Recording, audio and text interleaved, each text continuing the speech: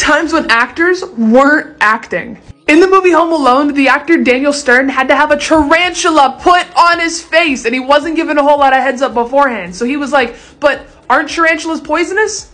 Yes. But won't that kill me? Not if you don't scare the spider, but I have to be screaming. Isn't that gonna scare the spider? Spiders don't have ears. And he was like, okay, and so we got this iconic scene. In the movie Zoolander, Zoolander asks, why are male models being used for evil? And JP gives a very long, lengthy, full answer. But in that time, actor Ben Stiller forgot his lines, so he just repeated himself. But why male models? And it fit his airheaded character so well that they just kept it in the movie. In the movie The Princess Bride, there's a scene where Wesley has to get knocked out, but they weren't able to get it to look as realistic as they wanted it to, so he was like, hit me. Just hit me with this very real metal sword in the head.